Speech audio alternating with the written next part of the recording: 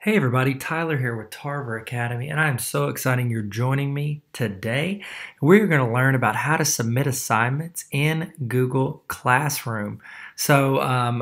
If you could, real quick, if you'd hit that red subscribe button, that would really change the world. And that way I can teach you more things in the future. It'll be great. You can join the greatest community in the world. Okay, so what we're going to do is I'm going to show you what this looks like. If you're a student, this will help you learn how to submit assignments.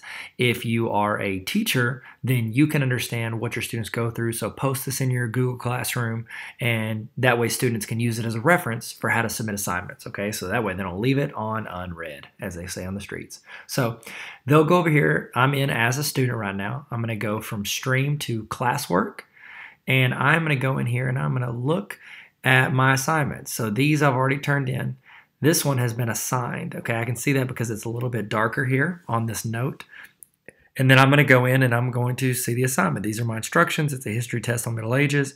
I can actually click on my doc. So it looks like my teacher, when they did this, they did it to where it created a copy of this template for everybody. Describe in detail the layout and structure of the fetal system when I was used. It was pretty complicated.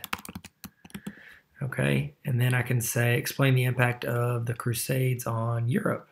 It was a big deal, kind of a big deal.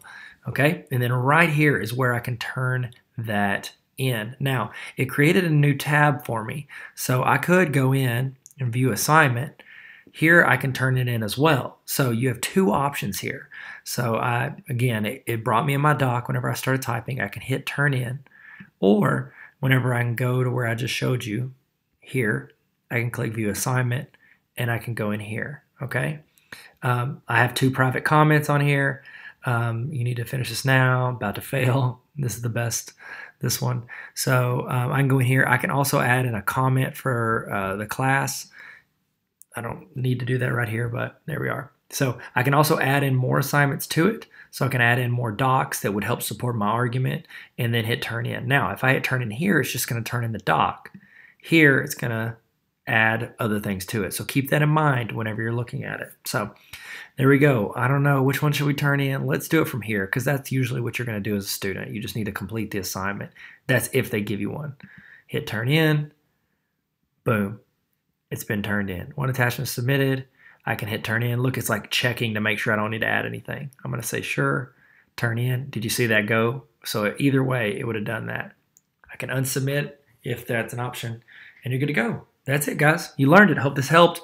Please hit subscribe. I've got a ton of Google tutorials over at my website, tarveracademy.com/Google, and I can help you with math. I can help you with, look at all these tutorials. Oh my goodness, this is gorgeous. This is beautiful. Mainly just subscribe. They're on my YouTube channel. Y'all be good, stay sweet, and never stop learning. Peace.